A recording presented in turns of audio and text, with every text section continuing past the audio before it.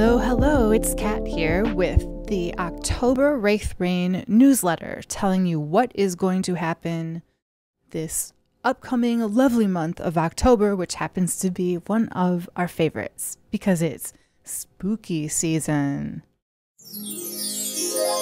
So first, let's get to the business. Facebook Live readings and podcasts. Empire of Stars readings will occur on October 17th and 24th. The Dragon's Reign podcast is October 10th and 31st. Well, that's what's on the calendar. Since we are getting ahead again, I have been stuffing the calendar full of Dragon's Reign episodes. So as not to overwhelm you, I won't schedule more than 2 on the same day, but I've scheduled a lot. So while the general public is on Chapter 59 this week, members are on Chapter 66. And I've got at least 2 episodes published per week for members, sometimes like 4. So looking ahead a couple weeks, October 15th we'll see Chapter 61 on YouTube, but Chapter 71 in the members area.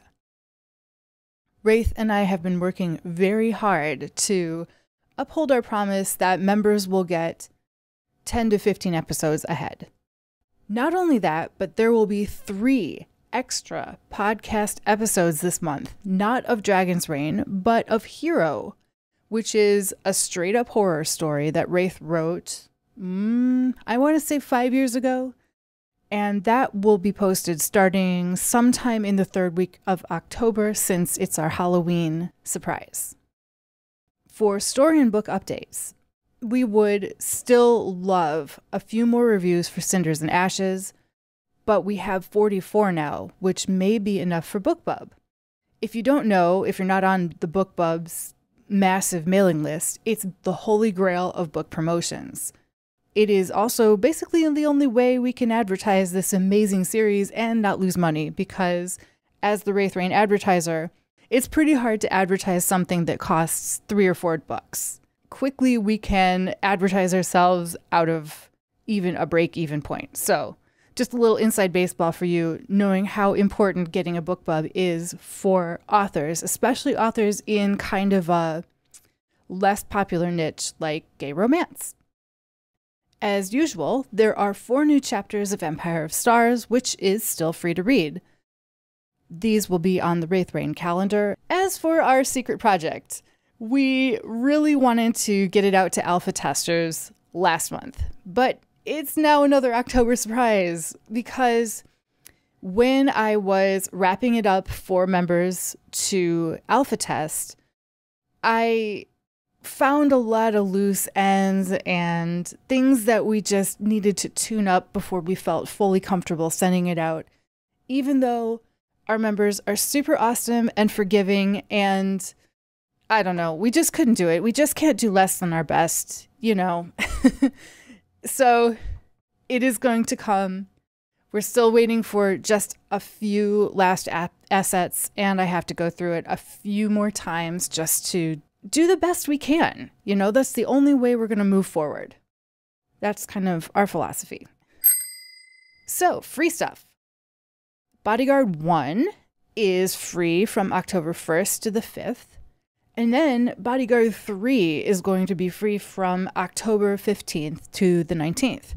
Bodyguard is an occult gay detective series featuring an ancient cult, a slow burn romance, which is kind of hurt comfort between a detective and the young CEO he protects, whose life is in danger from this bloodthirsty and ancient cult.